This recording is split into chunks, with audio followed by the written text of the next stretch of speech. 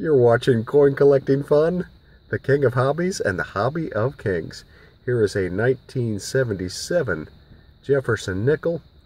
The designer was Felix Schlag. His initials were added below Jefferson's bust beginning in 1966. So right there. And the diameter is 21.2 millimeters.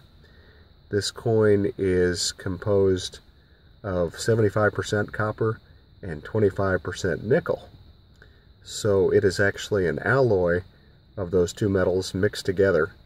So they're blended together, and that's why nickels take on the look of the nickel metal, because it's a mixture of the two metals combined. And the weight is 5 grams. Now let's take a look at the reverse of the coin. The mint marks can be found to the right of the building. No mint mark represents Philadelphia. If you see an S mint mark, that represents San Francisco.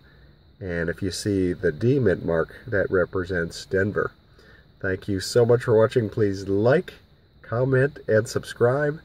And follow me on Instagram and follow me on Twitter at Coin Collecting Fun. Thank you so much, and have a great day. Bye.